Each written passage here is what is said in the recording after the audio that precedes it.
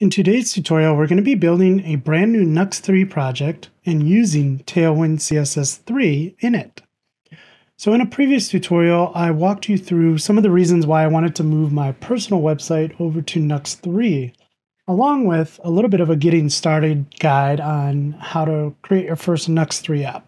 So this is really the next progression in the series. I'm just going to keep creating a lot of videos like this that kind of walk you through some of the features and how I'm moving my website over to it. So if you want, the GitHub repository will be linked in the description below. You could either just clone this, fork it, make changes to it, or you can go ahead and follow along with the steps that are here in the README in case you want to create your own project. So here we are in Visual Studio Code. I'm going to open up a terminal and let's go ahead and jump into Dev Nuxt. This is a folder where I'm going to create this project. So the first step says we're going to run this command npx nuxi, which is the Nuxt 3 CLI. We're going to run the init command and then the name of the project that we want to create. So I'm here in the Nuxt folder. I want to, let me see if I can make that a little bit bigger. I want to go ahead and create a project called Hello Tailwind 3. So that'll create that folder for me. So let's go ahead and say npx nuxi init hello tailwind 3. And the first thing you'll notice is it's extremely fast. Pretty cool there that is so fast. The reason behind that is it doesn't actually create a whole lot of things for you, which I really appreciate. It kind of gives you a minimal installation and you can kind of just build on that. So it says here that you want to CD into that. So that's a good first step. We're going to go ahead and not run npm install right now because we're going to install a couple things. So let me clear this up again. So the next thing we're going to do is install Tailwind CSS as a development dependency. So if I come back over here and say npm install, you can also say i-d Tailwind CSS. So that's going to go ahead and install Tailwind CSS as a development dependency.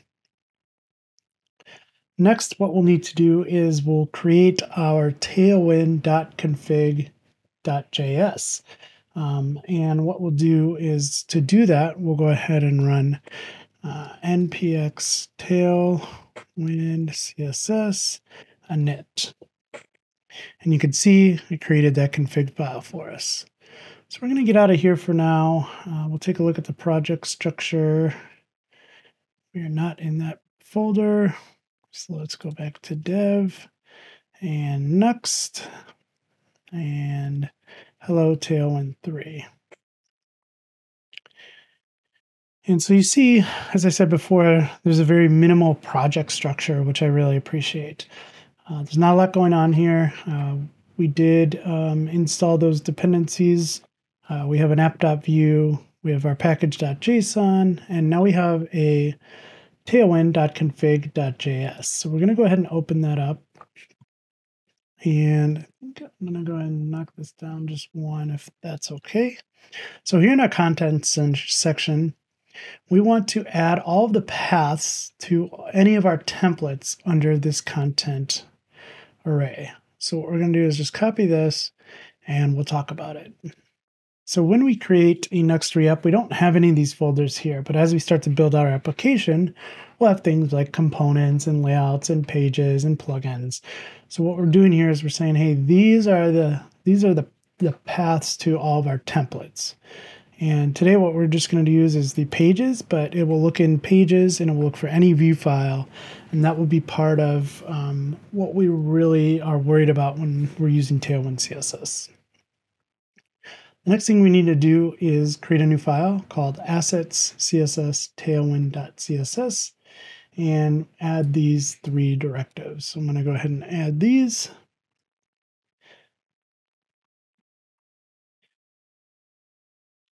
Oops.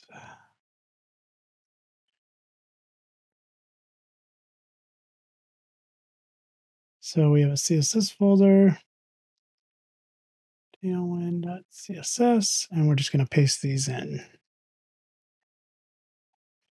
Okay, so the next thing is we need to open up Nuxt config. And in here, let's go ahead and paste this and we'll just talk about this for a second. So this is going to add something to the build step. It's going to add post CSS. This is a big step for Tailwind. Tailwind includes a whole bunch of CSS utility classes, and we don't want to ship all of those in our final production build. And so what post CSS does is it will help us go through and kind of just say, all right, I only want you to grab all of the utility classes that we're actually using in our application. So this is part of that build process. Now in dev, we ship the whole thing because we don't care, we're just local. And then this CSS array, this is something you can add either a whole module or just a CSS file. But what we're doing here in Nuxt is we are saying that, hey, this is a CSS file that we want to include in all of our pages. So now we don't have to actually import it in our pages, which is going to be really great. All right, so now we're ready to start building out some templates. So here it says to go ahead and remove the app.view. So we're going to remove app.view. And what we're going to do is create a new directory called pages. And again, if this is kind of new to you, please go ahead and check out a previous video where I talked about getting started with Nuxt 3. We kind of walk through all the kind of basics of building a Nuxt 3 application. So here is an index.view. And I'm just going to paste this template in here that has a little bit of Tailwind on it. So on the main outside wrapper, it has a container. It's setting the x-axis margins to auto. So we'll kind of get that centered div, if you will. And we're setting the background to a gray of 300 and some padding. And then we're just adding a h1 class here that says hello Tailwind 3. All right, we're just going to go ahead and run npm run dev. And wow, that starts up really fast. So we're going to go ahead and click, and there we are. So there's our Tailwind. Our utility classes are working. We have that kind of gray background and the bold text here. So I want to look at one more option. So I'm a big fan of Tailwind UI. So if you've never seen Tailwind UI, there are a bunch of components that you can kind of drop into a page, and it has code for, say, Vue and React and HTML. And I picked out this one because they have some examples on the website that are free that you can grab. So the code for this is here. So what I want to do is just head into, let's go back to the documentation. Oh yeah, so for one more, for this to work, we're going to need to install one more dependency.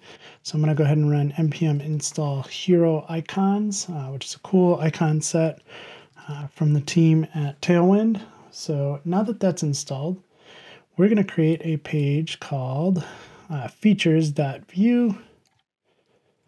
And let's copy this.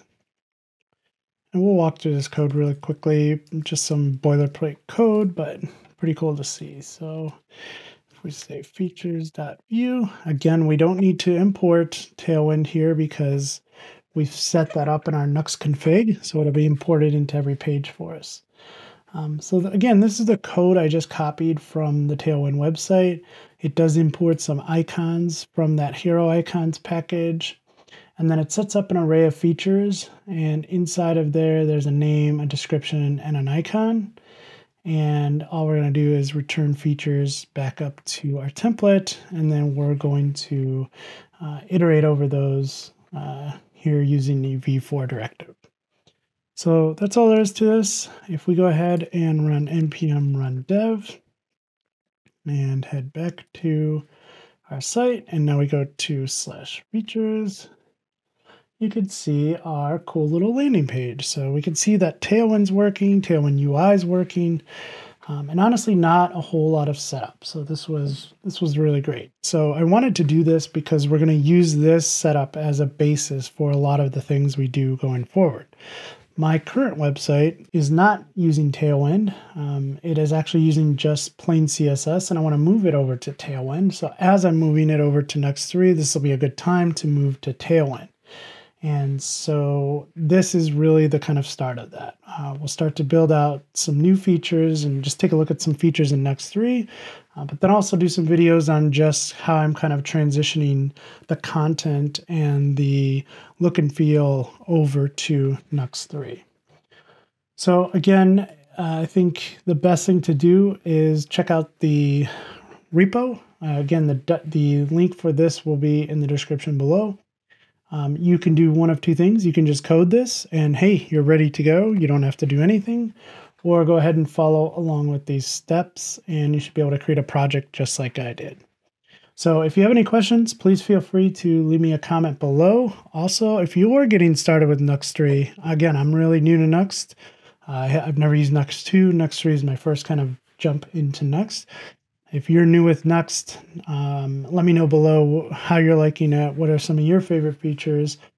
And let me know if you're a Tailwind fan too. I know not everybody is, but I'm a big fan of Tailwind, so interested to see who else is using Nuxt 3 with Tailwind 3. So I think with that, we'll go ahead and end it. If you did find some value in this video though, please feel free to give me a thumbs up there. Subscribe to the channel so you don't miss any further videos. And as always, friends, happy coding.